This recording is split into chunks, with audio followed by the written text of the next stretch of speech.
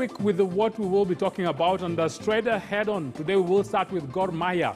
We know for Gor Mahia, the elections will be on the cards on 8th August.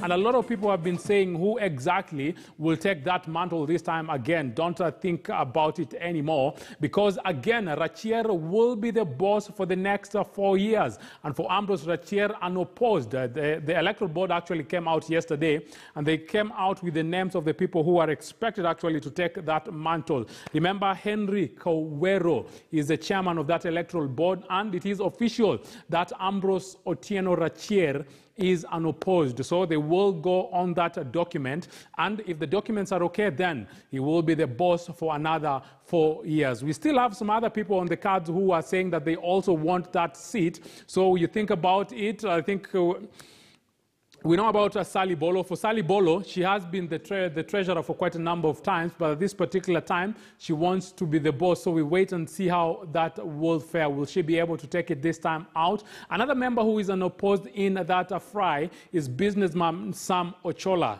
for that position of the Secretary General. So we wait and see how also that will be able to transpire.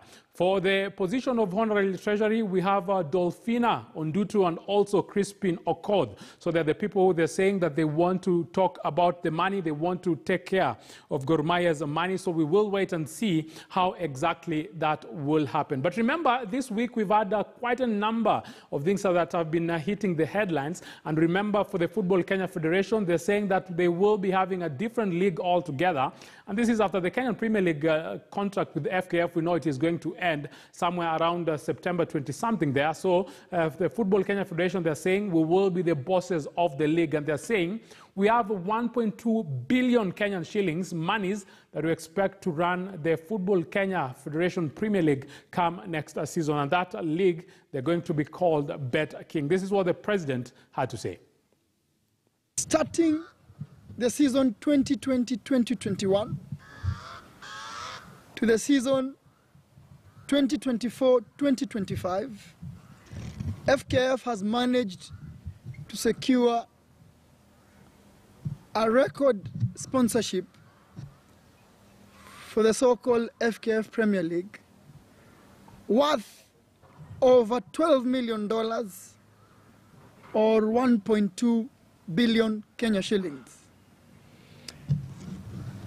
Ladies and gentlemen, as you know, for the last 3 years, our players have struggled.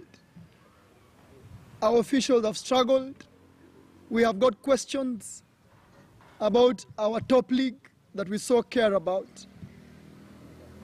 Now, as we approach taking over the running of the FKF Premier League, we have been working for 1 year to ensure that when we get it, we do the right thing with it.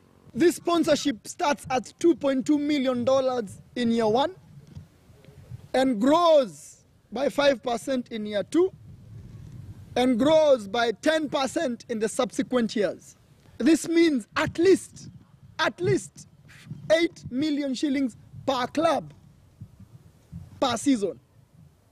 At least 8 million shillings per club per season, which also is a new record for our clubs. I have no time for time wasters, for fellows who want to sit around hotels and court houses wasting Kenyans' time. I have no time for them. If any candidate wants to challenge me, very soon the door will be open. FIFA will speak, the door will be open.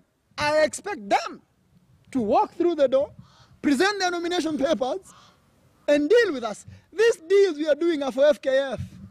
They are not for Nick Mwendwa. We shall continue to do them for the game.